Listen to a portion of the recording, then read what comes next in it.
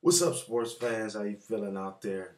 I was watching a video that was sent to me by one of my fans on this channel with Rajon Rondo throwing a behind the back no look pass from the 3-point line as an alley hoop to a player without even looking.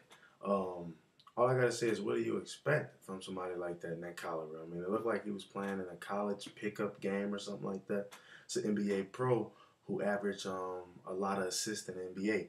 So, throwing a pass like that was nothing, as you can see in the video. You can click on a link and check it out for yourself. It was something that a pro would do. So, I mean, what more can I say about that? You got to expect those from a pro. So check it out for yourself and have a good day. Peace.